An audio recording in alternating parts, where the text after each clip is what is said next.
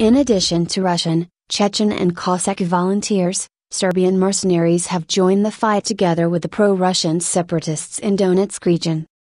According to the pro-Russian separatist People's Militia in the self-proclaimed region of New Russia in eastern Ukraine, Serbian volunteers were able to fend off an offensive by the Ukrainian army near Luhansk.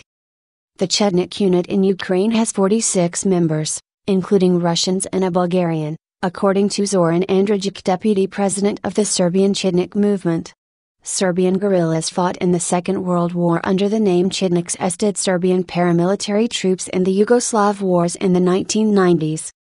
Andrijic claims that his comrades flew to Moscow in mid-July, from where they supplied Luhansk with humanitarian aid.